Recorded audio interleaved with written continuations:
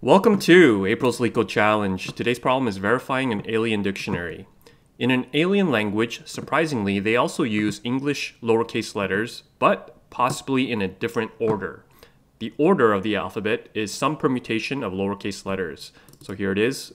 We have all the characters from A to Z, but it's going to be reorganized in some different order. So given the sequence of words here, written in the alien language, and the order of the alphabet, return true if and only if the given words are sorted lexicographically in this alien language.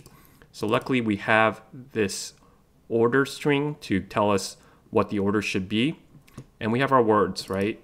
So really all we have to do is figure out a way to convert these words into some sort of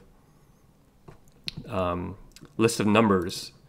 Then we can calculate whether they're in order or not. And we can just do that. We don't even need to sort it. We could just look behind to see if this letter that comes previously is less than this word here. But we have to convert these into some manner that we could actually do that conversion, right, with this order.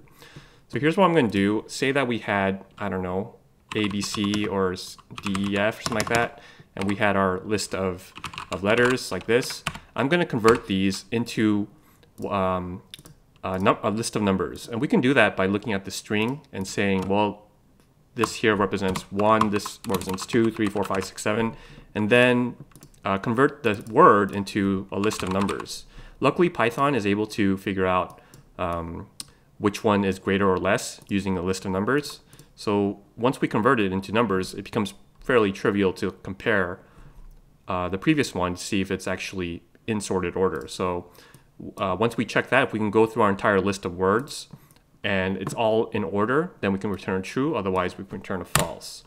So what I'll do is first create a lookup, and I'm going to have to go through the index numbers as well as the character inside of order.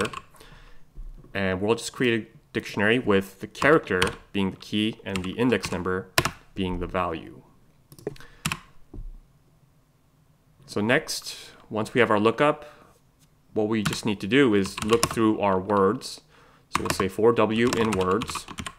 What I'll do is create some sort of temp words here. So I'll call this words, I don't know, words 2. And we'll first initialize a empty list. And I'm going to go through all the characters inside of the words. So for C in W, we are going to add to our list the index number of this character. So this would be lookup C. So now we're going to have a list of all the numbers, and let's add that to our words too. So now that we have this list here, we can just run through that. What I'll have to do is I'm going to use index number so we can look previously. I'll just say for W in length of, or I'm sorry, in range of 1 through length of words 2. And let's look previously to see if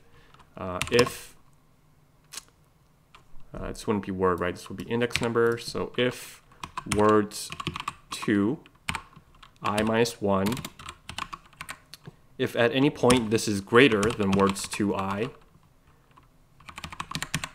that means this is false. It's not sorted in correct order. Otherwise, we can just return a true here. And luckily, if we had something like ABC, ABCD, Python will know like this one should be less than this. So it'll automatically figure that out for us. So let's see if this works. Not enough values to check. Okay.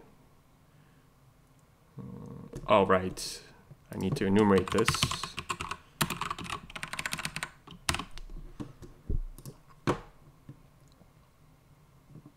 Okay, it looks like it's working, so let's submit that. And there we go, accepted. Now, time complexity-wise, it's going to be n being the number of words and m being the number of characters. Like, let's just say n times m equals o, and o is going to be the total number of characters inside of our words. That's the time complexity, because we have to go through it twice, but we only need to do it just one straight time through. So we do use the same amount of space.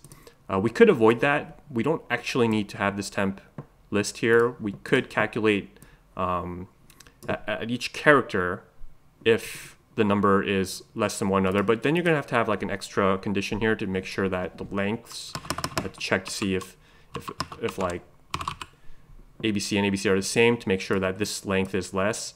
So I didn't really like that.